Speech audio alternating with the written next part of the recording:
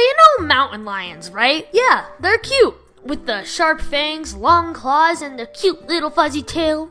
Well, have you met a mountain lion? Because me neither. I just have a very scary story about an experience with them. So let's just get into the story. Alright, so it was nighttime and my friend and I were hanging out. And we overheard my mom talking to my dad. She said she saw on Facebook that my piano teacher's cow had been killed and that there were claw marks in it. And all signs pointed to a mountain lion. Now, I live in Utah, and I live right smack dab next to the mountains. And I don't know if you guys know this, but mountain lions live in the mountains?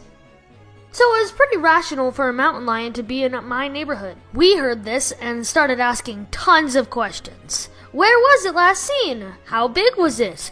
Does it feast on little children? So we were kinda spooked. I mean, it was nighttime, so my friend had to walk home, and my family doesn't love to do sleepovers, so needless to say, he booked it home. Legit, it was probably the fastest I've ever seen him run. The next day, I had to walk home from the bus stop, and wowee, I was scared. My foot steps out of the bus door, and there was just dust where I had just been. And the next second, I was watching SpongeBob on the couch. The next day, we saw a new post on Facebook, and it turns out that the mountain lion was just a big dog.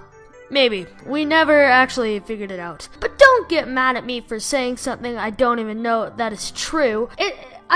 A scary, malicious, huge dog that can kill a cow is equally frightening as a mountain lion, okay? Now, I actually do have another mountain lion story, but it's not very exciting, so I'm not gonna tell you now. Maybe next time. Alright, so I just want to say thank you guys for this fan art. It's pretty cool, even though there's one of them.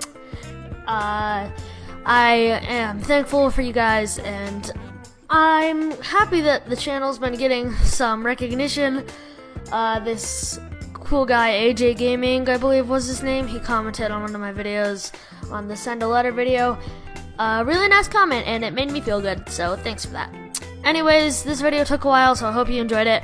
I'll do another video soon. I have a big kind of video planned for later, so yeah, and goodbye. I'm gonna go to bed now.